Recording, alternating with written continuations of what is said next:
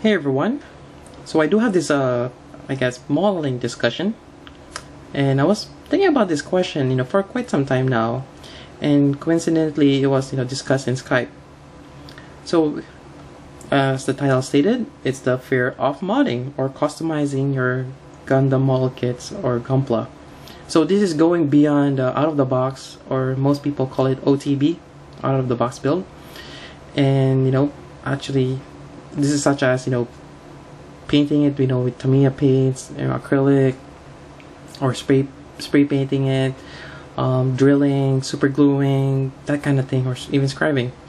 So something that changes the kit completely from just assembling it. And I'll go ahead and I do have these different reasons why we don't try it, and reasons why we should try it, and how does one start. So I'm just gonna break it down in those three. So first off, reasons why we don't try it, and this goes for majority of the beginners who are just starting their collection, or they probably have a collection already, but they're just building it out of the box. And also for those intermediate like myself, I do have this fear sometimes, especially when I'm starting something new that I'm not familiar with yet. So I guess the first one is the projecting the future and end up failing, because we always have this fear for some reason, as humans, that we're scared of to try something new because we might fail. And leading to that fail is the second reason is price, because I guess for some of us, some actually modelers will use Super Deform or a first grade because they're relatively cheap, and if you screw up, that's fine. But for me, I actually really like Super Deform, and sometimes I'm kind of scared of messing it up, even though it's relatively cheap. I can just get another one. But I always have this mentality that why would I buy the same kit if I can get a different one, right? So for like this one is my favorite Gundam, Alex. This one I hardly customize it. I didn't put a different color scheme on this one. I just added details, and that's pretty much it, and I'm quite content on this one. But this is different from other kits I have that I actually went to a certain extent to paint, like my Sangoku kits, that kind of deal. So that's the price. And the other thing people might consider is it's too much work. Like this one, the resin kit right here, it does take a lot of work and a lot of prepping, a lot of things to consider, and that might deter people from getting it. And actually this one is it's the price, and it's a lot of work, so people try not to do them. So those are the things that I think are reasons why we don't try it. But here's my reasons that we should try it. For one, it's adding value. If you got a kit out of the box, let's say a Super Deform, that's $8, right? When you start building it, actually when you build a kit the value of it just goes down dramatically. So out of box build like this one, is the Aquarius, unless it's a really hard to find kit like this one, you might have some value. But let's just say you have a shining Gundam like this one, they're still around, and this is $8, but once you build it, it's pretty much maybe $2 or $1. But what I'm trying to say is, when you customize this or actually painted it, like the ones I've done with my Sangoku kit, or even my Kabuto right there, once it's painted, it's worth more now, or depending on its price. But it's not just a mere kit anymore. It's it's your own custom work, because you put your work on it, and it's pretty much adding value to it, if you get what I'm trying to say. And as well as it keeps you entertained, because for me, or actually, if you kind of notice on other people that when they build a kit, okay, that's one, finished it, put it there, oh, build another one, finish, put it there, then you find yourself buying kits and pretty much filling up your desk, and you're just gonna have this habit of buying a kit and building, doing anything with it. So that's it. I mean, the fun of that, ends once you display your kit, because you're gonna be moving on the next one, right? So if you do modeling, or actually try painting it or scribing it, it's actually adding time. Like it actually keeps you entertained for a little bit, because painting does take a lot of time to tell you the truth. I recently painted my double zeta, and it took me a whole night, or sometimes it takes me 3 days to paint a kit, and it keeps me entertained. It's like I do modeling instead of playing video games, but it keeps me entertained.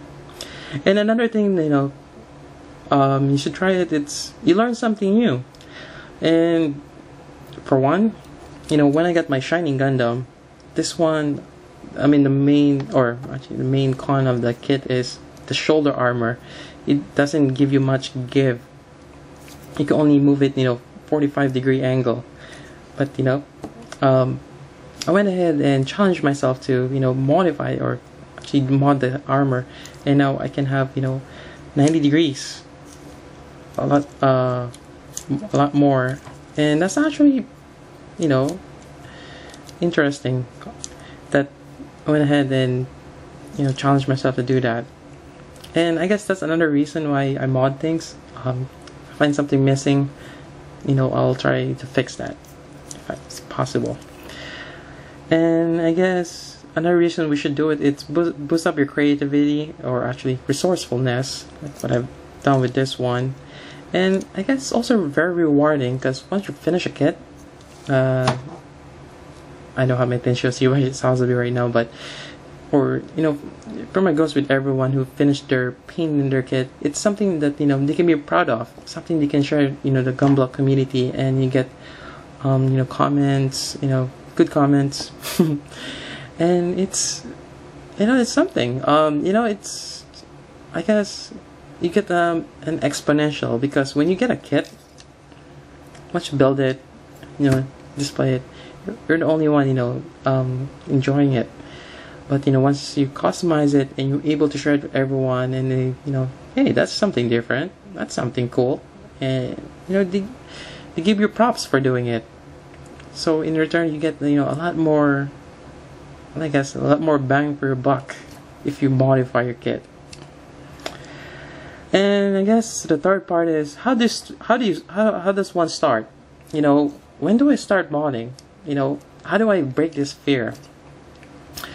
I guess for me, I guess I got lucky, because I was actually my previous hobby was Stickfuss, and that pretty much the hobby is forced me to customize my kits.